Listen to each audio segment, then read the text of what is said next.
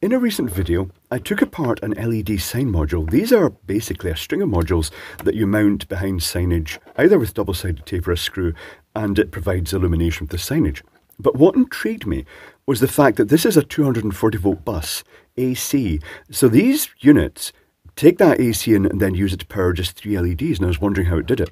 When I opened one of the modules up, and I'll zoom down on this as a brief recap of what's in them, I found there's a bridge rectifier, very minimalist, a linear current regulator, and then just 3 LEDs and 2 resistors.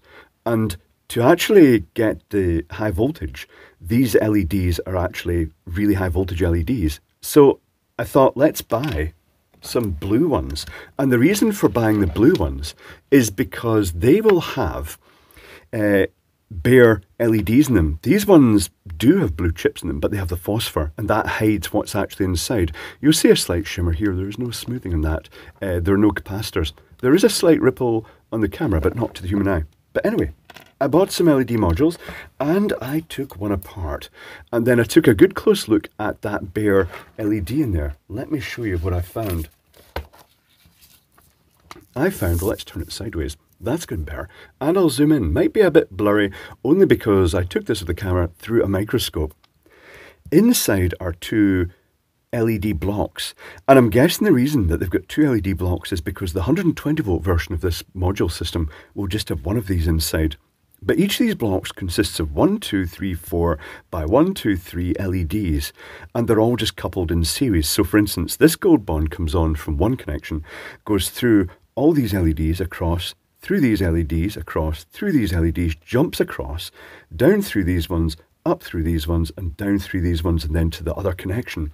So basically speaking, you end up with 24 LEDs in series, and those 24 LEDs have a typical forward voltage of about 3 volts, so 24 times the 3 volts, that's the 72 volts I measured across it. So they are really high voltage LEDs. Very unusual construction. I thought it almost looks like separate chips because they don't seem 100% aligned, but maybe that's just the way they are deposited onto the material. And also these little electrodes, I thought that maybe they'll just be a sort of patch of light in the middle, but I powered one of the modules up with resistors to limit the current through it so I could look at it through the microscope, and the whole surface of these gallium nitride LEDs lit evenly. Very interesting, very unusual construction. So as another recap of the circuitry in these, I shall show you the circuitry again, just in case you missed the original video. The power bus comes through, you've got live and you've got neutral.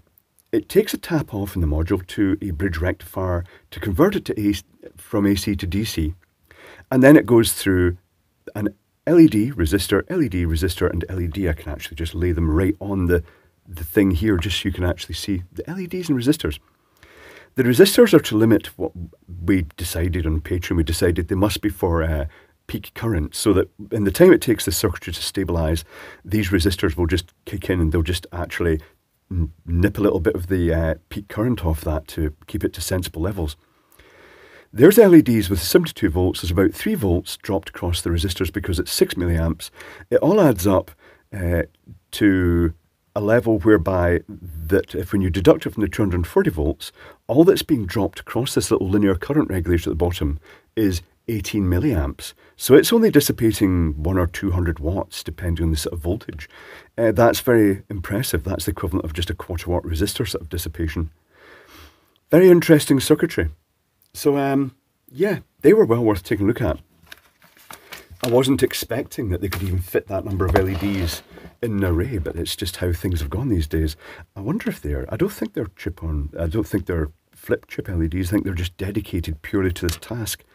Presumably designed specifically for LED lamps to keep the circuitry simple with the linear regulator and for these sign modules.